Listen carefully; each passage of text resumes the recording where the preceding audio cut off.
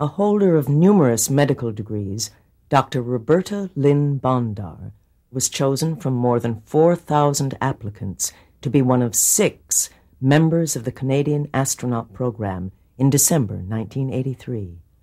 Already a neurologist and physician, she would train another 8 years for her mission. Her tenacity lay in her belief that she could make a genuine contribution to the space program. When the opportunity arose for me to participate in the astronaut program, when I had one, of course, I was ready and eager, and I had the qualifications, I was prepared, and I was also ready to take the risk. And I think without those 2 things, and the opportunity being the 3rd thing, it just obviously never would have happened. When you speak with her, the most demanding component was the physical.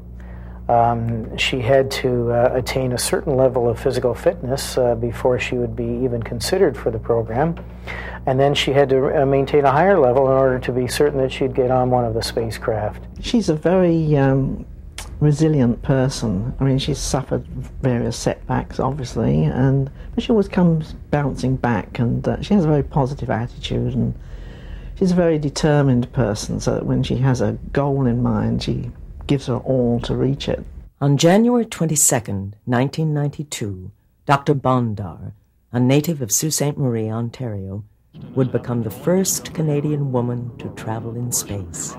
It was incredible. I have not sat through anything in the Olympics, to me, that was as emotional as flying and seeing this country from coast to coast, listening to the national anthem, and seeing the beautiful place that it has on the planet, and seeing all its wonderful resources. Aboard the Space Shuttle Discovery, Dr. Bondar's role was to study how the human body reacted to weightlessness and the growth of plants without gravity.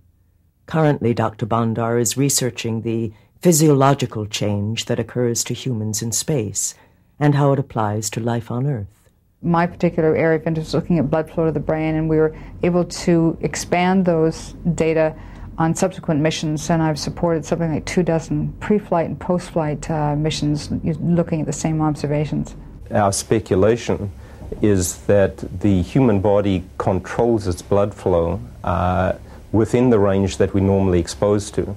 And because we're continually changing postures within our gravitational field, we're exposing our circulation to a wide variety of blood pressure changes. Space is an environment in which we have the opportunity now of testing theories that we've thought are right because they work here on Earth.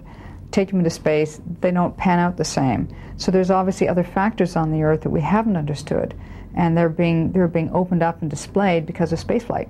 And it's exciting because then we can go say, well, if that's not how it works, let's find out how it really does work, and then we can maybe try to attack that system differently than we are doing right now to try to repair it.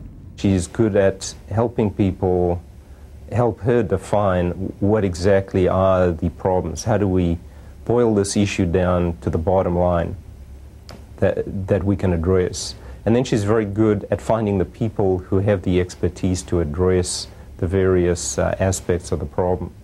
An excellent motivational speaker with a strong concern for the environment, Dr. Roberta Bondar is a positive role model for young Canadians and a source of pride for the Canadian space program.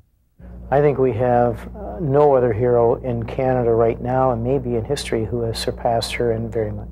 Looking at the people in the Canadian Medical Hall of Fame, it's incredible that my face will now be in the same corridors as these individuals, and it is indeed an honor. It's very humbling.